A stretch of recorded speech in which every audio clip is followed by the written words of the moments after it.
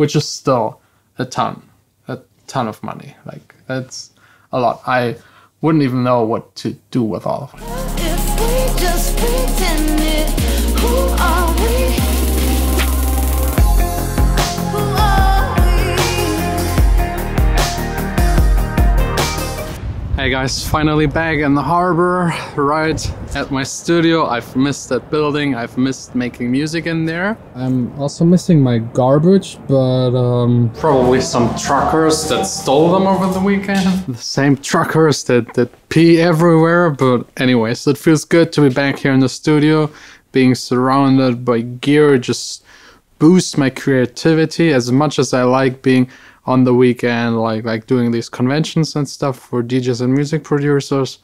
Right here is my favorite place. So in today's video, I actually wanted to clarify one thing and one thing only, because first of all, I'm working on the cover that I can share with you.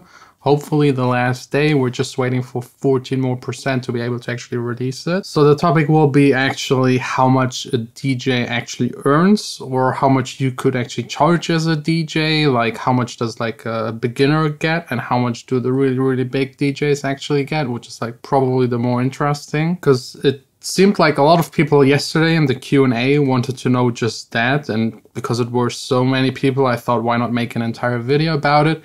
And this was mostly caused by me being at the MixCon, that convention, and the manager, or one of the managers of Robin Schulz, was there, and he did a panel and he was talking about how much DJs actually get. Auf der DJ-Seite gibt es noch extrem viel Entwicklungsspielraum. Wenn ich sehe, wie so ein Martin Garrix oder die Chainsmokers oder Kygo weltweit unterwegs sind, da ist Robin doch noch ein ganzes Stück weit gagenmäßig.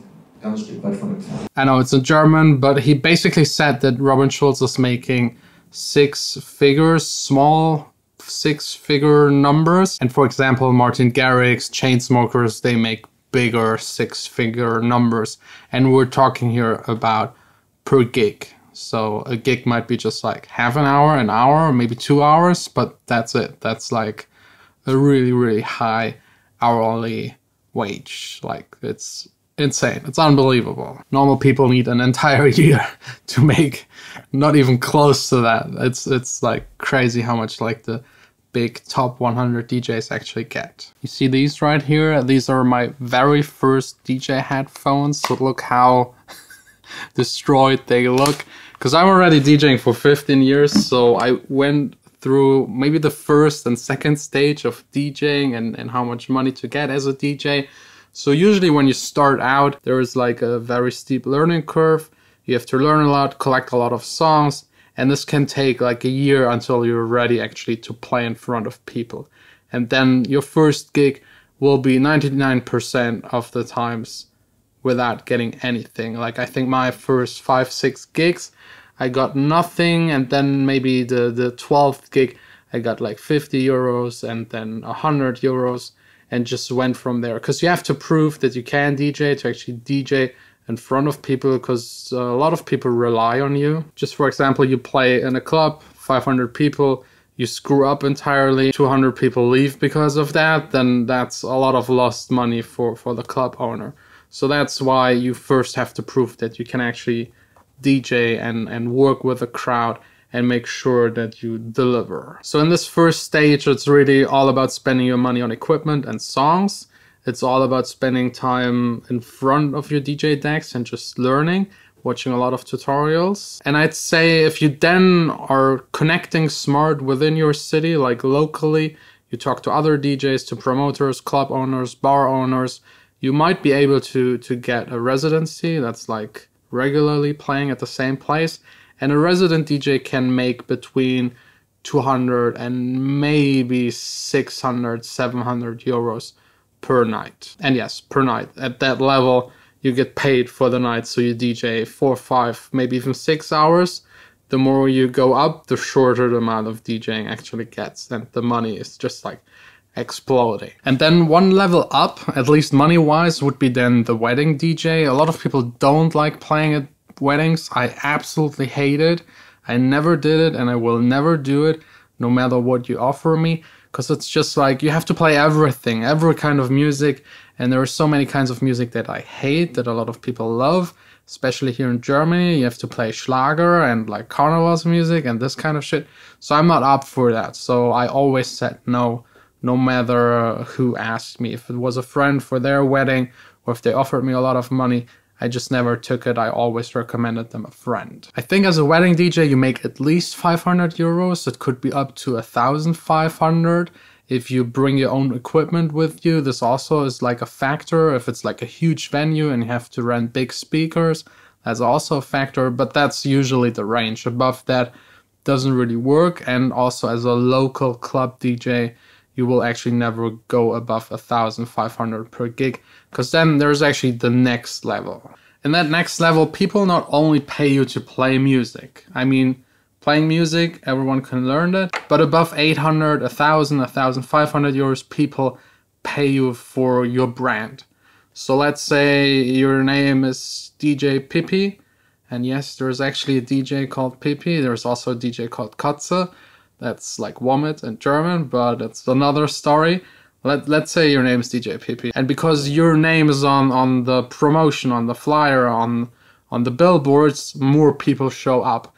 Then you're worth more for the club owner. Let's say 100 people just show up because of you and pay 10 euro entrance. So that's 1,000 plus because you show up for the club owner. So he has absolutely no problem paying you 1,000, because on top of that you're DJing. So basically you're DJing for free and you get the money from the people that actually come because of you. This stage around, you will have a little bit of cost like for promotion, Facebook promotion, Instagram, having a website, getting in touch with people, maybe an assistant if you get like 4 to 6 gigs per month, and you will be touring locally, maybe within your country, maybe within like your city and the neighboring cities. Really depends where you live. You might play here and there on festivals. You might play on the radio sometimes if you get in touch with the people. But if you want to get to the next level, like the worldwide touring superstar DJ, there's actually only the one solution, and that is actually to produce music. So producing music is what I basically do every day. It's a whole lot of fun, but I'd say it's a totally different skill set to DJing. For DJing, you have to be like open-minded, getting in touch with people, and studio stuff is more nerdy and not really liking going outside. So being both is actually really hard. That's also one of the reasons why a lot of DJs are getting ghost produced. So they have someone producing them, they tour, and the other person in the studio making the music. You can think about that what you want, but that's the reality. That's usually how it happens, because the one person DJing gets so much money it would be a waste to put him in the studio. So they put other people in the studio that are even more specialized, and that's just how the business works. I think all of the David Guetta songs are produced by other people. Most of the Robin Schulz stuff, there's like a team involved. I mean, he's also involved in making them, but there are more people helping. And then we got, for example, Alan Walker that has a ghost or a co-producer, whatever you want to call it. And probably a bunch more we don't know about. I think Tiesto also is getting ghost produced, never did a song himself. But yeah, again, for this higher world touring league, you need to have music, because if your music gets played on the radio or on Spotify, that's a way to promote your brand as a DJ and make sure that even more people show up to your shows, that it's actually worth to book you to another country. Pay for the flight, pay for the hotel, and pay you a ton of money, basically. I'd say at this stage you make at least like 3,000 euros, because otherwise it wouldn't make any sense to pay on top of that your traveling costs. So it's 3,000 to almost endless. I think there are some DJs that get for certain gigs 1 million per hour. For like 1 hour DJing in Vegas, they get 1 million euros or dollars, which is totally insane if you think about it. I also know some of the big DJs, they play birthday parties for some really rich people in Dubai and get even more than that.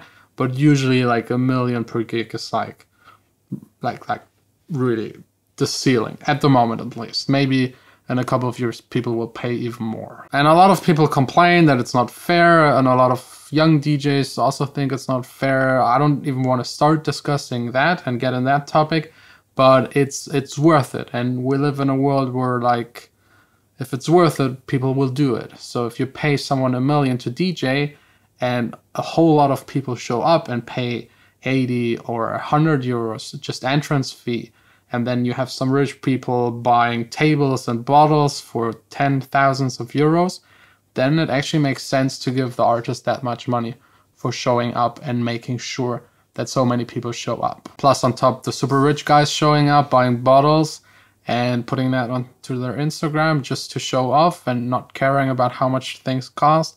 Those are usually the best customers. And at this stage, don't underestimate if they get $1 million or $500,000. I think Steve Aoki got almost $500,000 for playing at a festival nearby. I got that kind of confirmed by a friend that is working for them. From that $500,000, 20% at least goes to the management. Maybe it could be between 15 and 30%. But usually 20 is the standard, which still leaves you with a whole lot of money, but then maybe the ghost producer needs to get paid. Some ghost producers actually get money from the gigs. This is also a way to compensate them. Then taxes, the traveling, sometimes the DJ has to pay. The light shows, sometimes the DJ has to pay because it's part of the performance. So if you hear those high numbers, it's actually maybe just half of it or even a little bit less, which is still a ton of money. Like, that's a lot. I wouldn't even know what to do with all of it. Probably just buy more gear. Who are we? Who are we? I'm all done with producing for today and still no real sign of my trash cans. They're still gone. I don't know where they are. I called a couple of my neighbors to ask them if they know what happened, and Ben was here in the studio alone the entire weekend, so maybe he knows.